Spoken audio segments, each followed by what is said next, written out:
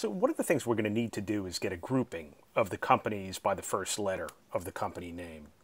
And what I'm going to do here is let's go into our companies page here, and we've got our companies. And what I'm going to do is just see what this object looks like.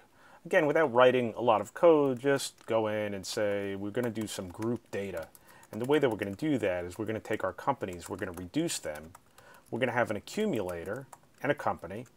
And I want to group them by the first letter of the first name of the company.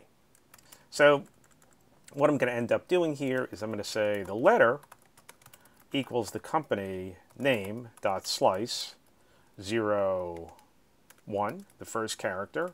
And I'm just going to ask the question, hey, look, if I don't have a value at the accumulator letter, I want to instantiate that. And I'll go over here and I'll say the accumulator letter equals an empty array. And once I have that, now I can end up pushing to the accumulator letter.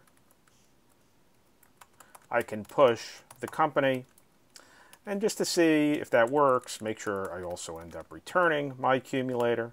But without changing much, just logging this group data. All right, we know we're going to have to group this, so let's open this up. Let's take a look at it. And we can see, since this is asynchronous, we see that we end up getting this. We don't have every letter here, but we've got a lot of the letters in the alphabet. So that's going to be our starting point, because once we have this data, then what we could start doing is we could start generating what would be a SubNav over here based on the letters.